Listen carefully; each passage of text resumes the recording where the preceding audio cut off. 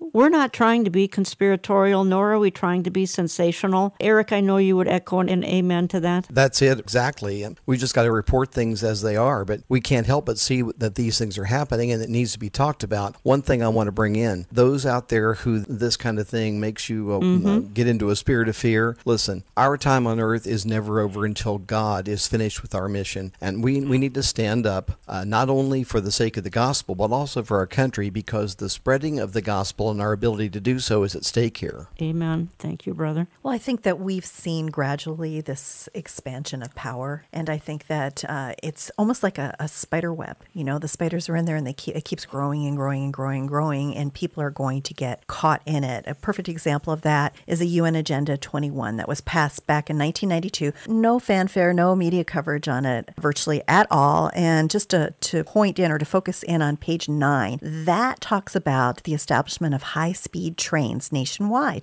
Well, that seems very innocuous on the surface. And then they talk about building 6-story apartment complexes along the train line. And that seems very innocuous. But when you put it together, what they are really trying to do based on this Agenda 21 is move people from the rural areas into the city areas where, of course, it will be much more difficult to buy and sell, and they cannot grow their own food. So here you have that whole agenda, that spider web that is reaching out. And who is looking out for America? Our presidents certainly aren't. Gary Cow, give us a definition for this Agenda 21. Well, in the name of solving the alleged environmental crisis in the world, the United Nations began to implement this agenda for sustainable development, which is really a code word for whatever they need to do as globalists to set the stage for coming world government using the environment to do it. That's the bottom line. And so you have to have more people directed into smaller areas. You have to have more green space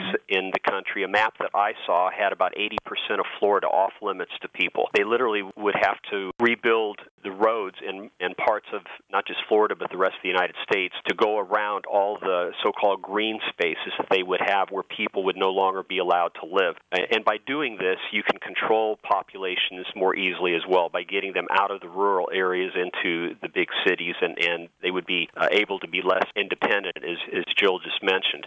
So this is all part of the globalization agenda. It's a big part. It's not the only part, but the environment is a very large aspect of it. Very